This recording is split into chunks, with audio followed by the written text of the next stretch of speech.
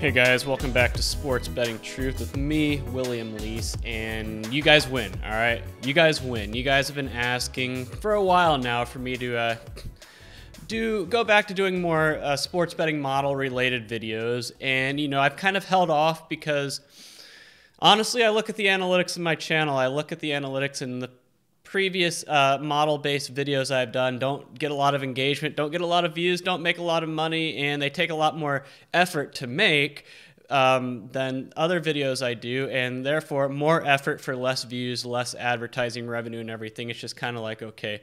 But you guys win. You guys are always asking in the chat saying I need to stop doing the reaction videos, stop doing the streams, stop calling out touts and go back to doing model bidding videos.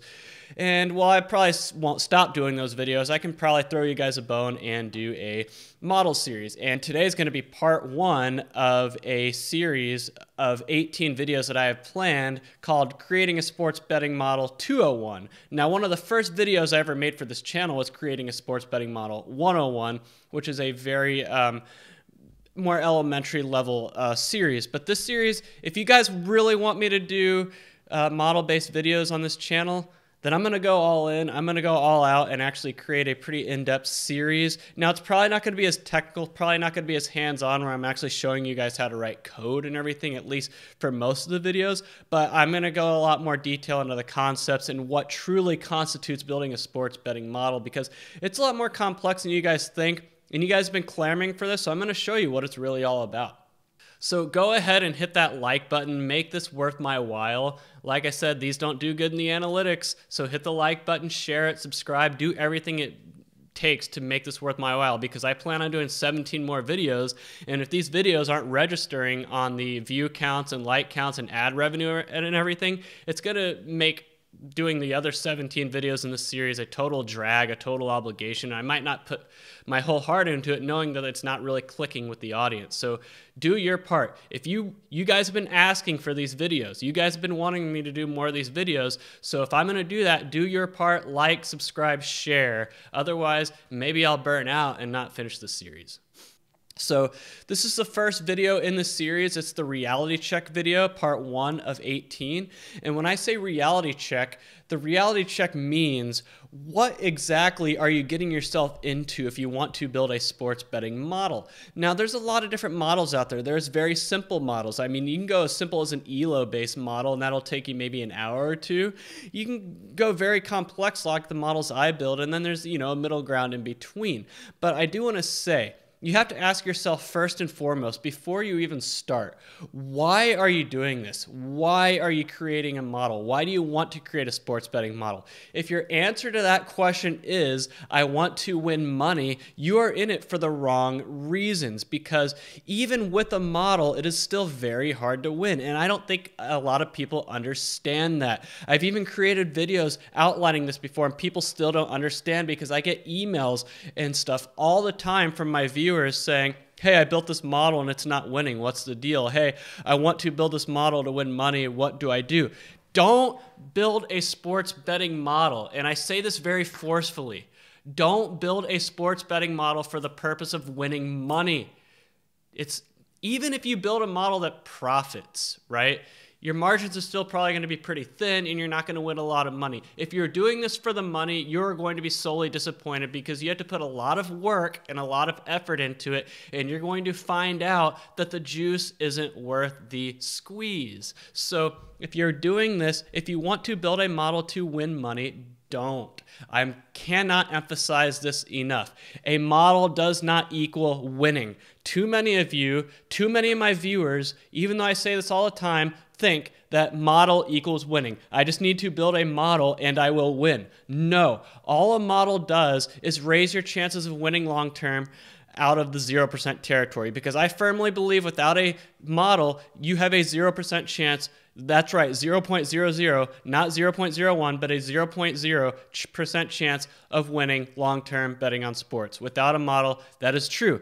A model just raises your chances from 0. It does not raise your chance of winning long-term to 100% or 50% or 25%.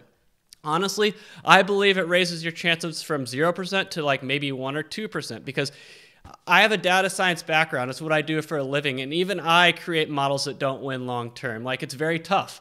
And even the ones that do, like the margins are so thin, it's like you spend you spend dozens, if not hundreds of hours that I've spent building these models to win like 4 units in a college football season after all the work I put in. So guys, that's why I call this the reality check video. You need to check your ego at the door, drop the fantasy, drop the notion that you're going to build a model and win a tons of money, because it's probably just not going to happen.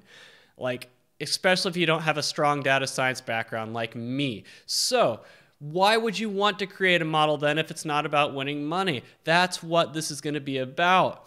To enjoy the process, to enjoy being a statistical nerd, to learn, to enjoy the numbers game of the sport that you're building a model for, to enjoy the process. If you don't enjoy math, if you don't enjoy statistics, you're really not going to enjoy building a model, and you're not going to have the patience required to grind it out, because I'm not talking about simple ELO chess or pure points-based models in this video. I'm talking about pretty complex models out there, and they take dozens of hours, if not hundreds of hours, to see all the way through.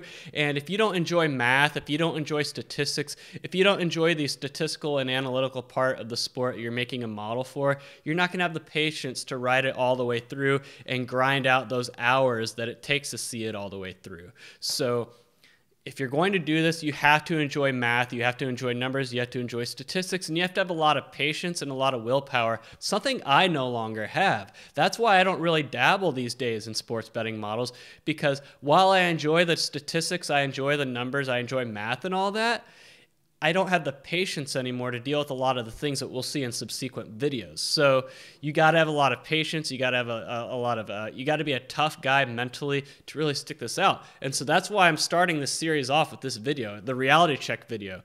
Is this really something you want to do? Do you really know what you're getting yourself into? Because I don't want you to spend dozens of hours of something and abandon it in the middle of it because you're just tired of it all. Because you're going to come to a point where you're like, do I really want to keep going with this? Do I really want to continue?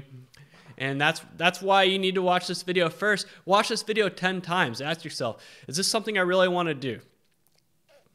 Because if it's not about the money and it's more about enjoying the numbers and everything, you have to ask yourself, am I okay with putting dozens of hours into something that's probably not going to win me money anyway? If the answer is no, don't do this. Even if the answer is yes, you still got to check yourself. Is this really something I want to do? Because in the end, it can be a great hobby. All building a sports betting model and getting into the nitty-gritty when it comes to the numbers and statistics and everything when it comes to a sports betting model. It can become a great hobby. It can be a fun hobby, a fun thing to do, a fun way to eat up time.